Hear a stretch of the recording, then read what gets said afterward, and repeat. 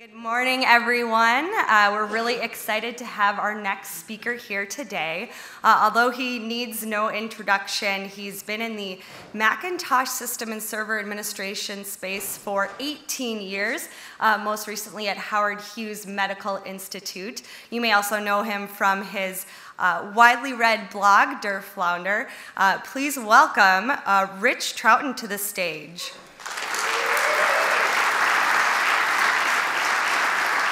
And you can tweet your questions for Rich at hashtag JNUC 2016doc. Thank you. Welcome. All right. Thank you all for coming. I know I'm up against some stiff competition with the VPP and DEP panel.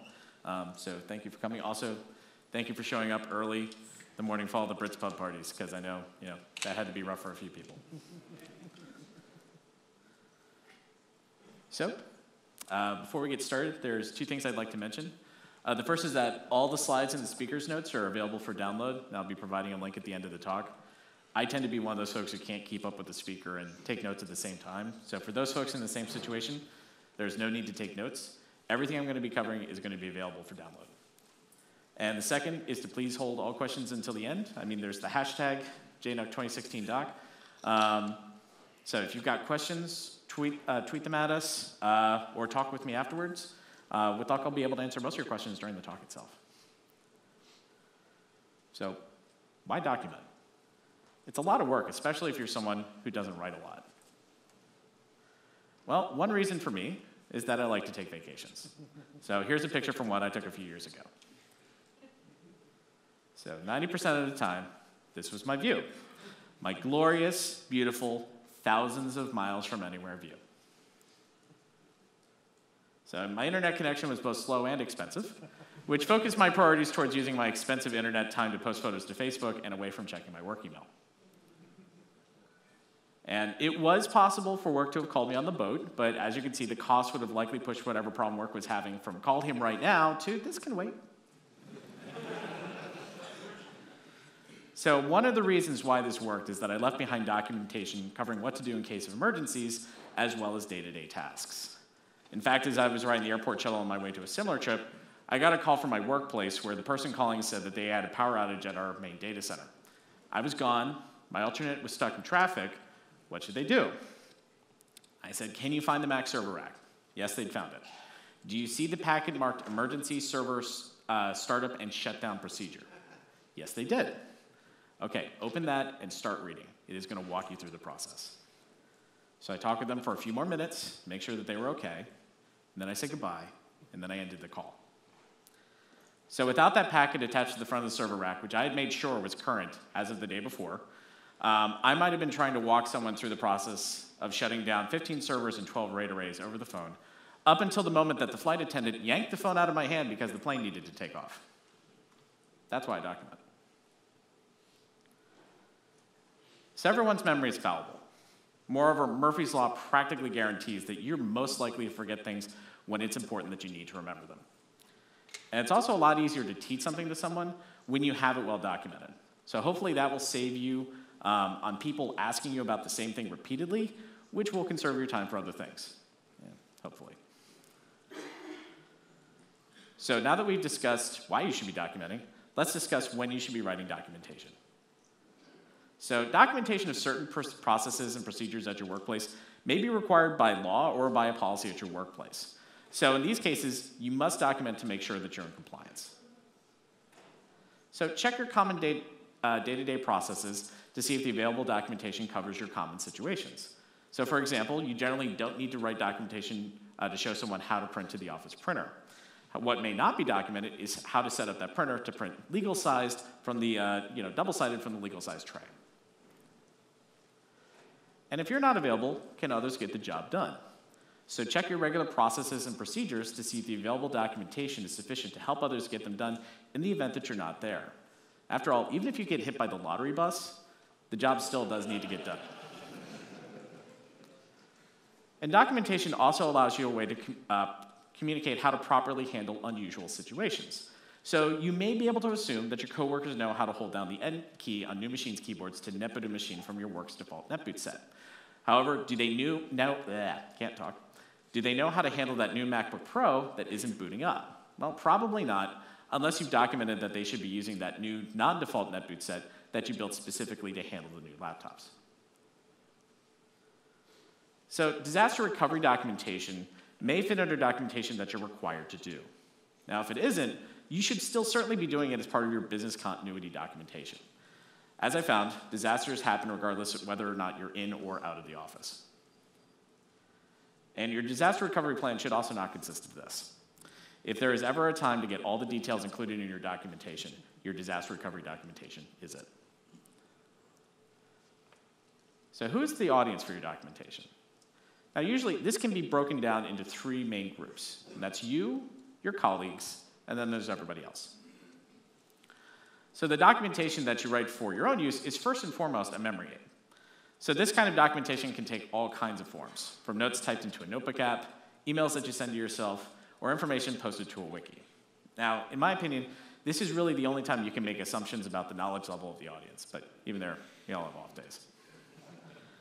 So the other thing to keep in mind is that the documentation that you write for yourself should have sufficient detail that you can easily turn it into documentation for others.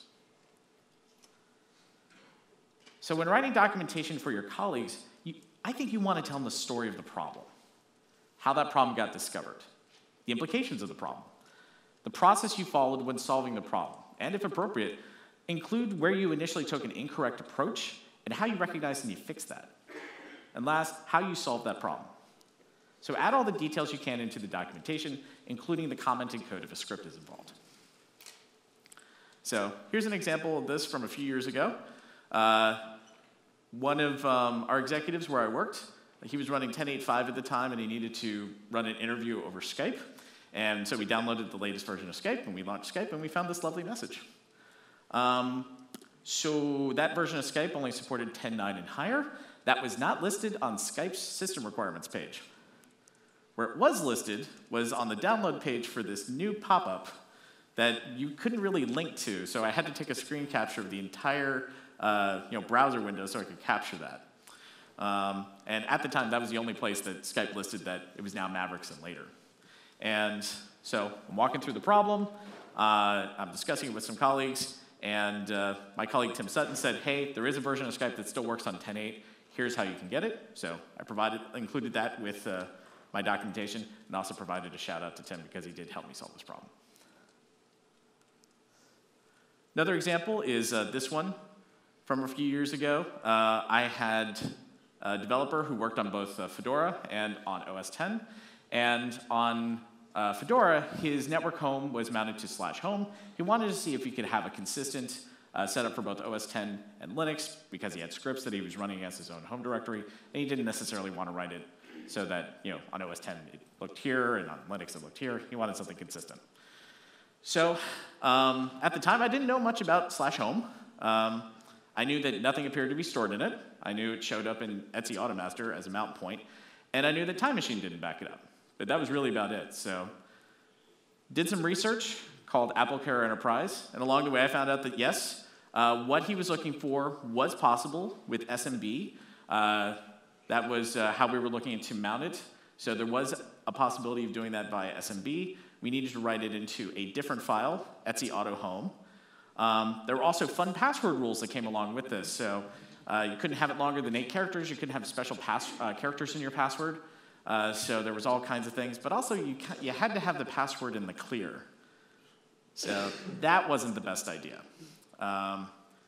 So unfortunately, AutoFS on OS X at the time, I don't know if this has changed. It didn't support Kerberos authentication, so we couldn't rely on single sign-on to make this work without storing a password. So a better way to have done this might have been with NFS.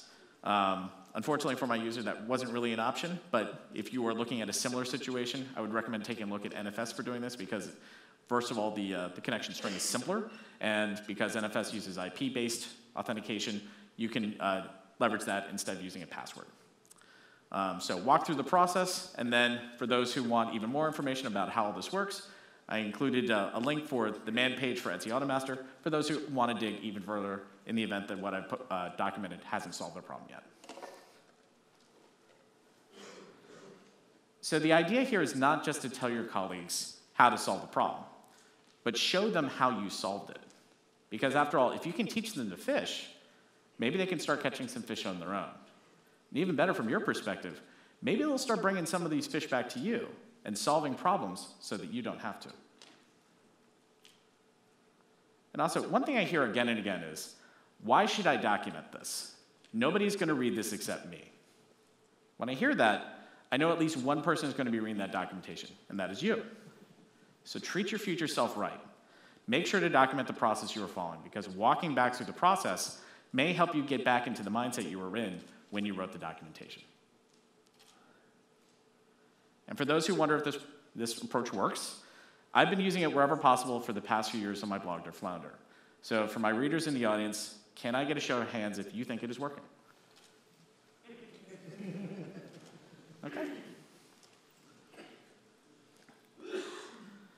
So when writing documentation for outside your circle of colleagues, any assumptions you may have been making about knowledge levels should be immediately discarded.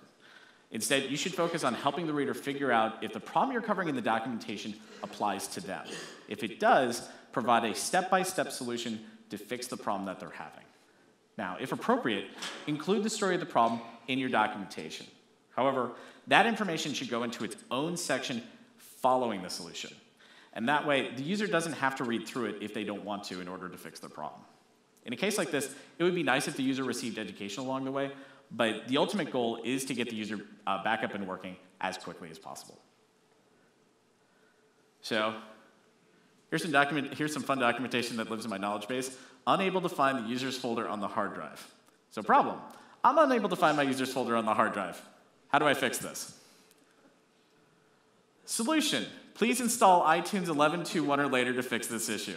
iTunes 11.2.1 or later is available via software update or from iTunes, the iTunes download site. Now, in the event that you can't update past iTunes 11.2, I now lead you through this bizarre journey where I'm turning off Find My Mac, I'm having you download this installer, having you run it, having you reboot it, and after the reboot, verify that you can see the user's folder. I'm not really explaining why any of this is happening.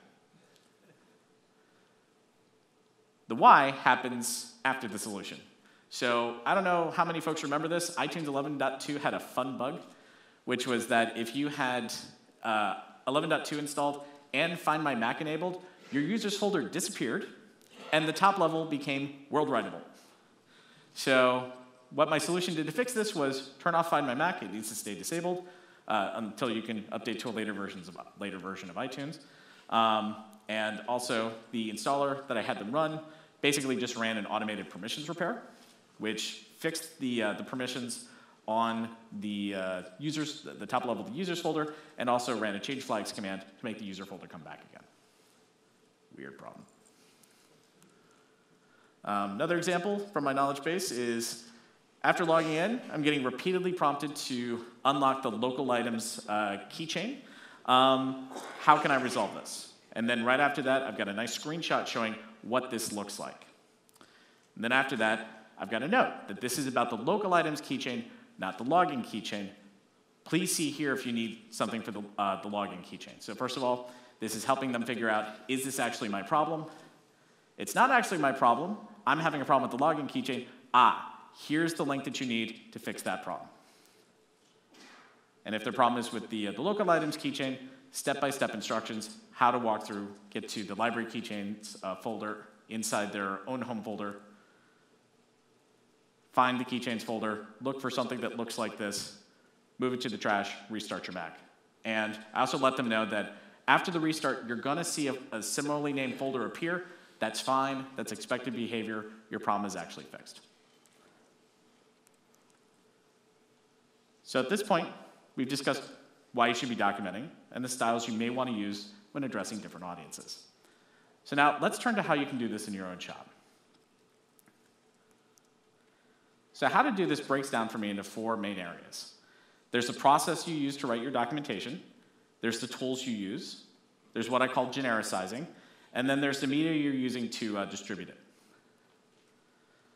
So process is where everybody's going to be doing it a little differently. For myself, my process of writing documentation involves getting the details down first and screenshotting absolutely every step that I can. So the screenshots I'm getting sometimes don't all go into the final documentation, but they are invaluable to me if I need to recreate something later. Now, in my process, the overriding initial priority is getting all the raw data that I can. It may turn out that I've gathered something that I don't need after all, but I would rather have it and not need it than the reverse. Because without the details, all the polishing and wordsmithing in the world will not make your documentation better. So my usual process begins like this, where I'm creating a folder where I'm going to store everything related to a particular piece of documentation. Next, I do a dump of all the relevant information into a document. What the documentation will likely be titled, the various components, links to those components, any and all important details.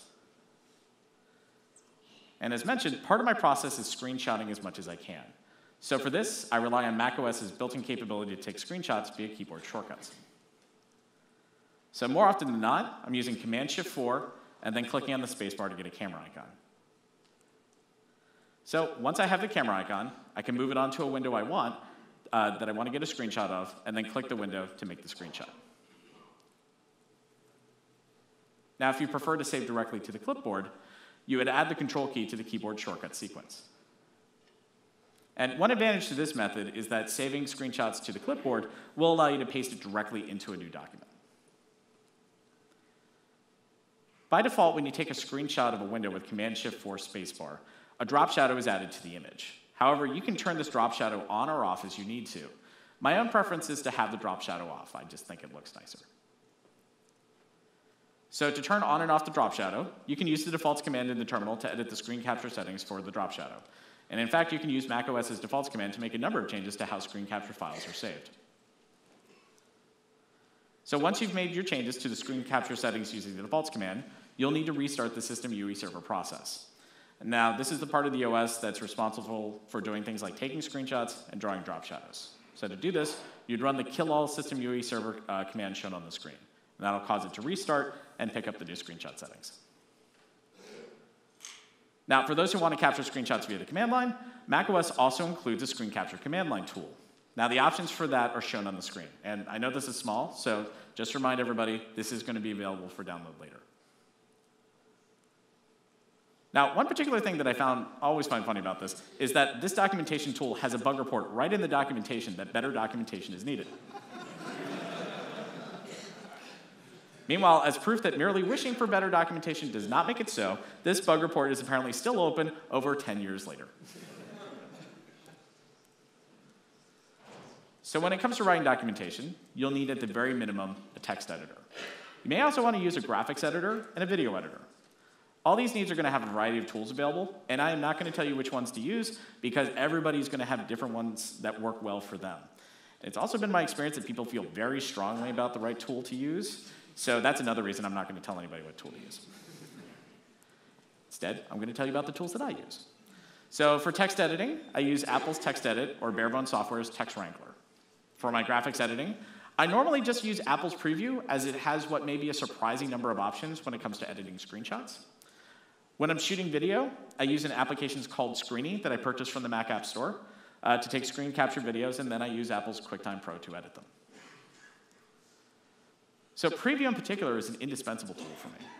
So while most folks don't use it for more than viewing PDFs or viewing images, it's also got a lot of options available for editing and refining images as well. So to access its versatile array of tools, you'd open a file in Preview and then click on the Edit Toolbar button, and that has a toolbox icon in Sierra. So among its various tools is the ability to crop images to remove unwanted details from a screenshot. The Instant Alpha tool in Preview can be used to remove unwanted backgrounds. And Preview can also edit images to add things like shapes and text.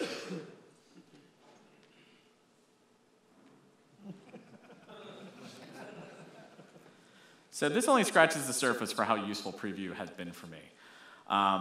For a more in-depth tutorial, I encourage you to check out the link on the screen. Now, another tool that I've come to rely on is Screeny, and this is a simple-to-use application for creating screen capture videos. And among the reasons I like it is that it records the QuickTime movie files, it has simple controls, and it allows me to select how much of the screen I want to record. Now, this has been especially useful for me because it allows me to record what's happening in a virtual machine and keep a tight focus on just the parts that I want to include in the video. So as an added bonus, since I bought it via the App Store, I can install it anywhere I need to. And another important my documentation method is what I call genericizing. Now, this is the fine art of removing as much specific identifying information from your documentation as possible, while hopefully still making it clear what you mean. So a good example of this is creating a user account that's just named username, and having the computer be named computer name. And one other thing I'd like to do is to remove path names in the event the directory path that I'm referring to in the documentation is going to be different for everyone. So a good example of that is when I'm referring to a directory path that will likely include the person's username, since that's really going to be different for everybody. So instead, I'll replace the actual path with path and to. So in writing the documentation, it's often useful to have an actual directory structure correspond to that. So I will create a folder out on the root called path, and then a folder inside of it called to. So the reason I do this is twofold, and it's to accommodate two different groups of people.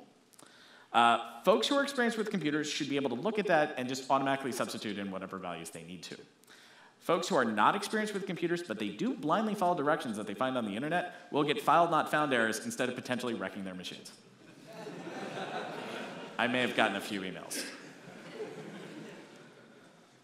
So another method I've developed is to name things for their expected result. So a good example of that is this screenshot that I took for a tool I developed called First Boot Package Install. So in this case, I was documenting that I'd added error logging to display information on installations that had failed. So to help demonstrate the new logging, I built two installers. The first was named failed install, and it contained a deliberate problem with it to make sure that the installer tool would report failure. The other one was named successful install, and it was designed to work just fine. So when I went to take the screenshot, failed install showed an installation failure, and successful install showed as having succeeded. And all this genericizing is generally a lot of work to do in advance. So what I've been doing is leveraging automation for this whenever I can. So I'm using deployment tools like Deploy Studio with virtual machines and setting up workflows that will help me quickly configure that virtual machine with the configuration, the tools, and everything else that I need to have with me. So I can spin up a VM. It'll have the usernames, computer names, other settings that I need to make the screenshots and screen capture videos I want when I need them. And that allows me to generate documentation very quickly because I know exactly what I'll be getting into when I launch that virtual machine. Now, last but not least, documentation has to be posted somewhere. Hopefully not in this fashion. So as with creating documentation, there are a number of tools used to post electronic documentation. So for my own shop, I'm using a Confluence wiki and a SharePoint site to post internal documentation. My blog is hosted up on WordPress.com, so of course I'm using WordPress there. And in those instances where I'm not posting to either a wiki or a blog, my usual tool is to use Microsoft Word to write it and format it, and then use macOS's built-in PDF creation tools to create a PDF of it. So that way I have the documentation that I wrote in Word available in both Word and PDF format. So in the last case, where I'm writing it up in Word, why am I also making a PDF? Well, the reason is twofold. First, I know that all platforms are going to be able to read that PDF, as PDF viewers are available for every modern operating system. Second, because PDFs encapsulate not just text, but also the images, fonts, and formatting, I know that the person receiving the PDF will be able to read it exactly the way that I wrote it. That's not an assumption I can make about someone who receives a Microsoft Word document from me. So, now that we've looked at the ways to address different audiences and create documentation for each, how can we apply this to documenting our Casper setup? So in large part, this is going to be documentation where the audience is going to be yourself and your colleagues. So this does not mean that there will not be user-facing documentation involved, but it's likely going to be in the minority. So what should you be documenting here? Well, everyone's going to have different needs, but the main areas I would recommend concentrating on are the following: client management, JSS management, policy management, and software management. So for client management, document how you're building your Casper agent installers, how those agents are being deployed, how you can tell if they're working normally or not, and also how to uninstall your Casper agents as needed. So for building Casper agents, here's an example of documentation I wrote up for my colleagues for using Casper Recon to build a quick add package for our production Casper server. So I walked them through the process of open Recon. If you're not already set up to talk to my Casper production server, here's how you get that in. Here's how you log in. Here's the settings that I want for that quick add package. tell them the naming scheme that I expect from my quick add package, tell them exactly what buttons to hit, show them exactly what it should look like when it's creating the quick add package, and last but not least, show what the end result looks like. And for verifying if things work, I have my Casper check solution deployed on each Casper managed machine in my environment. So the full documentation on this is about 11 pages long, but here's page 1 to give you an idea of how it is structured.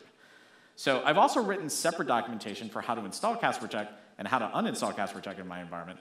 And rather than try to include everything into one monstrous document, I just link to it because those can stand on their own in case they're needed, and I can just bring them in and link them in as I need to. And documentation does not need to be long in order to be effective. So in the case of the documentation for uninstalling the Casper agent, I've linked back to Jamf's documentation on it, as well as providing the necessary command in the documentation. Now for JSS management, document the various automated and manual functions that are used to set up, maintain, upgrade, and back up your JSS. So here's an example of how your JSS backups can be documented. So Jamf already did a lot of the documentation legwork for you. There's no need to reinvent that wheel. So the main thing to document here is to record what's captured in your database backup, when those backups are scheduled to run, and where you're storing them. So from there, I've linked back to Jamf's documentation on how to back up the database and restore it as needed, both using the JSS database utility and also how to do it from the command line. Manually flushing the database logs is a maintenance task that Casper admins need to run at least periodically. So I wrote up some documentation for my colleagues in the event that I'm not there, showing how to perform this task. So showing them where to go to management settings, go to log flushing, show them exactly what buttons they need to hit, show them the settings that I'm normally using. In this case, I want to flush logs older than 1 week. I want to select everything, and then finally hit the flush button. And last but not least, I'm showing them what it should look like when it's all completed so they don't have to wonder. And for those with Casper servers, you either host yourself, either up in the cloud or on your own premises. Having a documented checklist for upgrading it can be an invaluable aid to make sure that that upgrade process goes smoothly. So here's an example one for a Casper server running on a Linux VM. In my case, I've got it broken down into what's going on particular days. First thing I do, since mine's running on a Linux VM, I email my VMware administrator to say, hey, would you mind making a snapshot of this? I'm upgrading the server software tomorrow. I just want to make sure I can roll back in case of a problem. Here's the identifying information for that VM. Thanks. Usually I'll get back an email saying, done. Day of the upgrade, purge all the Casper database logs older than 1 week. That's where I can send my colleagues back to the documentation on how to flush logs in case they're not familiar with the process. Verify that last night's automated database backup ran, and then right before the upgrade, make yet another database backup just to make sure that in the event that something went wrong, I have something that is very fresh that I can roll back to. I also have Tomcat monitoring running, so I have as part of this that I need to edit the root cron tab to turn off that monitoring. And also I have a note saying the reason to turn it off is that I don't want it restarting Tomcat in the middle of the upgrade process. And last but not least, just to make sure that everything is flushed out, there's no cruft remaining, I just reboot my production Casper server. So run the upgrade process. This is usually a checklist that I'm following, so I've got kind of the 10,000-foot view. But I refer back to the JSS installation and configuration guide for Linux, just in case it's a colleague running it. Once the upgrade is completed, once again, I go back into the root cron tab, turn my Tomcat monitoring back on. And then following the upgrade, I have documented what my tests are. Get a selection of machines, make sure they're updating to the new agent, have them run a recon to make sure they're communicating properly. Create a new Casper agent install for use with Casper check. Post it to the new location. Well, post it to the location you're posting your Casper check quick add to. For colleagues who are following this documentation, I made sure to include here's where it is, here's what you need to do to make sure it's working properly. Verify that it's working, and here I'm linking back to documentation that shows how to verify the Casper check is working properly. Add it to Deploy Studio, since we're using that for setting up new machines. I'm adding the new Casper agent installer to that. And then on a test machine that I've verified has the agent installed, the updated agent installed, open self-service, run a few tasks, make sure everything is working properly. And assuming that a colleague is going to be following this, I have as the very last step to say, if everything's worked successfully so far, you can stop now. You're done. Now, if you're looking for additional models for this, there are other Casper upgrade checklists available. And this is one posted to Google Docs by Jamf Nation's Casper Sally. Now, documenting your policy management may be a challenge, since a number of your JSS policies will likely change frequently. So the best way to document these changes, in my opinion, is to use automated tools whenever possible to pull information from your Casper server and have those tools handle generating your policy management documentation. So fortunately, in many cases, you can leverage the API for this to pull out the information that you need. So Mike Morales has built and posted a number of scripts for downloading useful information about your policies and other areas from your Casper server, and then assembling them into reports. And he's been good enough to post them to GitHub for anyone to use. So when you're pulling information via the API with Mike's scripts, you'll need to provide a username and password, as well as the address of your JSS. So in my case, the account I'm using to access the API is one that I created for this specific purpose, and it has the least privileges necessary to access the desired information. So let's take a look at how this works. So I'm going into terminal. I'd already downloaded a copy of Mike's script. And I'm just going to go ahead and run create JSS policy scope report. And it's logging into my JSS, pulling all that information down.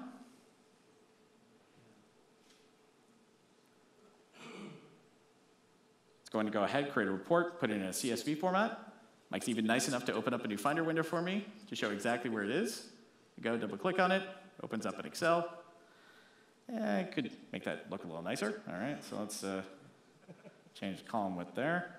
And there you go, there's your report.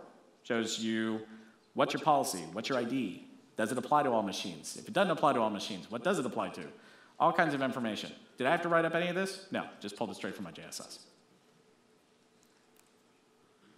So another tool that can query your Casper server via the API is Shay Craig's Spruce utility, which generates reports on the objects in your JSS that aren't being used, are obsolete, or should otherwise be cleared off in your system.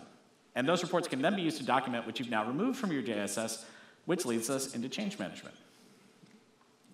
Now, for those who aren't familiar with change management, it is the practice of using a standardized method and process for making changes to your system, with the goal being to minimize the impact of change-related incidents, both for your customers and for yourselves. So as part of your change management process, you should be tracking and documenting the changes which are being made.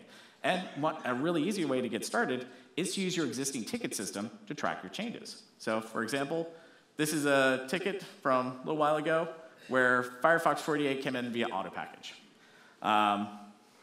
AutoPackage built a new Firefox 48 installer for me, and I linked to the documentation basically for anyone who's reading it. This is what AutoPackage is. Here's my documentation on how I have AutoPackage set up. Do the 10,000-foot view of my testing, where I brought it into a VM, set it up, made sure everything is working. Once my deploy studio and Casper tester was done, moved those into production, updated my documentation that I have for my standard deployment configuration, since I have Firefox listed on there. This is something that I publish for my entire shop to see, so everyone can see exactly what goes into my Mac configurations. Last but not least, I have a note here that I've updated Yammer.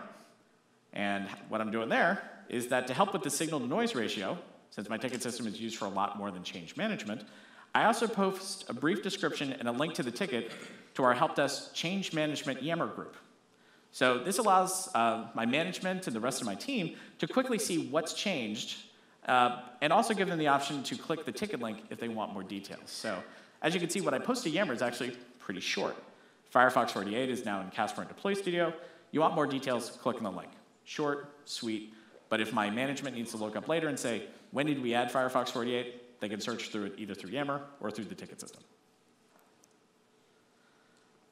Another thing that you have to do, that you should be documenting is your software management. And for me, that's largely manual package building and automated package building.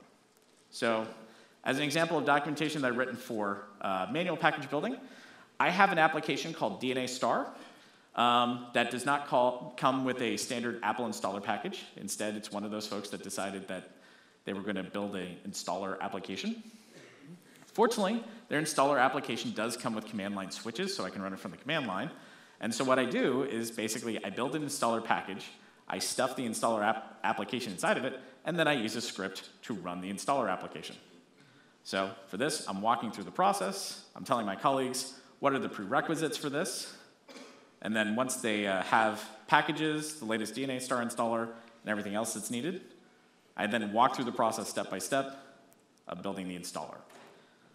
So go through, show them exactly what they should expect to see when building the installer. Here's a script that I'm using to basically, this is a post-install script that runs. As you can see, I have to do a lot of things to have DNA Star run properly, like fix permissions.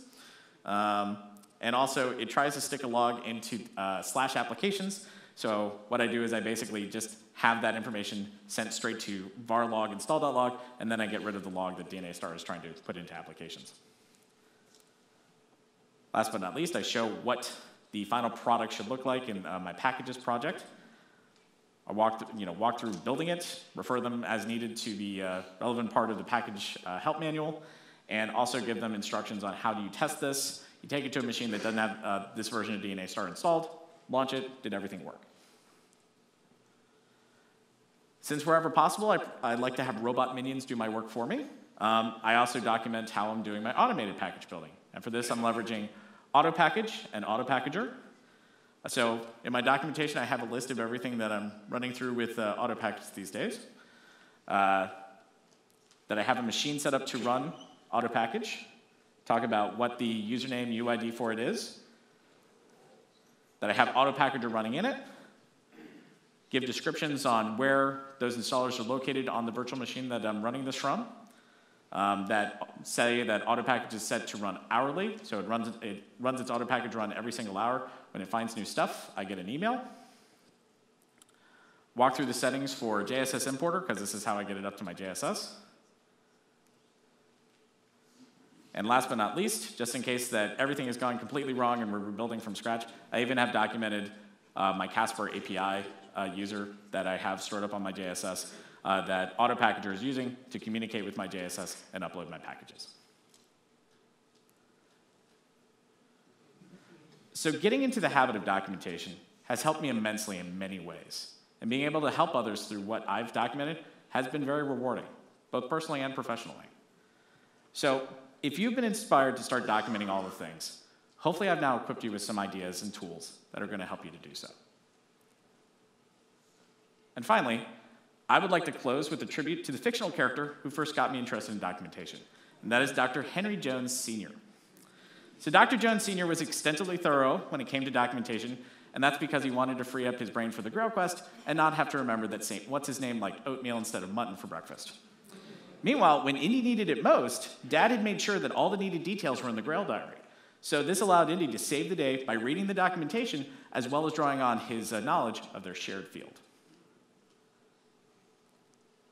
Now, I posted a few links during this presentation, but these are going to be the most important links you see because this is how you get it all. PDF is available from the top link, and keynote slides, which include the demos, which include the speaker's notes, which include absolutely everything that I've been talking about, they're available from the link below. And I'm going to leave that up on the screen. And how much time do we have for questions? We have 5. Oh, wow. Okay. Thank you so much. That was great.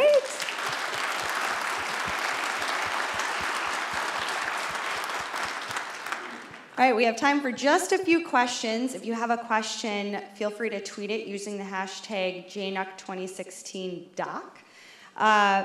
One of the questions that came up was, how do you document JSS passwords, MySQL, JAMFadmin, or system accounts that you may not use every day? For that, I would actually recommend using a password manager rather than trying to put that directly in the documentation, and then include in your documentation a little blurb saying, if you need the password for this, it is stored here. And include as much detail as you can, because chances are if someone needs the password and it's not you, chances are that they're in a hurry. So help them out as much as possible. Great. And then someone had a question of how you incorporate documentation activities into your daily work. Do you have a sacred time set aside for it? I do not. This is actually where having the documentation VMs comes in very handy, because it allows me to just quickly turn around, get the screenshots and the screen capture videos, and write up everything that I need to. So also, I have a very generous employer who is generous with both time and resources, so they're usually pretty good about giving me the time that I need. That's always helpful. We had another question come in. How did you create the command boxes in your documentation? The command boxes. There's a picture. Oh, that is, I took that, so that's from SharePoint, which does not have a native built-in syntax editor. However, there is a site called highlight.me, that's HILITE.me, and what it'll do is if you just need to select the language that you want to create like a syntax edited version for, and it'll spit out the proper HTML for it. I found it very invaluable with SharePoint. Confluence has that capability built in natively, so I didn't have to use Highlight for me for that, but for SharePoint, it's just saved me a ton of time. Great. Do you use any special tools for injecting timestamps, etc.? Injecting timestamps. Injection timestamps? I can clarify. Oh, yes, great. Please. I noticed, for example, you had like a little timestamp in your service tickets of when or at what time you had done something. And so I'm just curious if you have like a text expander or something that puts in a timestamp. Oh, no, that's built into our help desk ticketing system. So that's kind of built in. As soon as I save the ticket, it timestamps it with when it got created. So unfortunately, that's not something I can share. That's something that we built into our ticket system. We also custom built our ticket system. Don't custom build your ticket systems. And I think you already mentioned this, but what do you use for screen and video grabs? For that, I use an application called Screeny, which, like I said, I get it from the App Store. Also, QuickTime 10 has a free screen capture recording thing that that's installed on every Mac, and you can leverage that. I think the main thing is that you'll just have to see a little timer tickering away somewhere in your screen while you're making your screen capture video. I'm not sure of a way to suppress that. Which one, Screeny or the? For that, if I may. Yeah. So if you go to QuickTime, there's an option here for new screen recording. In QuickTime Player, there's an that's not option showing up for on the new screen, is it? file, new screen recording. So let me. There we go. So file, new screen recording. And if you search on my blog, Dear Flounder, I even have I have a post on how to use that and also how to use it to capture another screen. So in the event that you're doing something like this, where you're doing a presentation where the slides are off on the other display and your presenter's notes are on your primary display, you can capture what's going on that second display and not worry about what's showing up over here on your presenter display. Great. Well, I think that's all the time we have. Thank you so much for attending this session. And Rich, thank you so much for your time. We really appreciate it. Okay.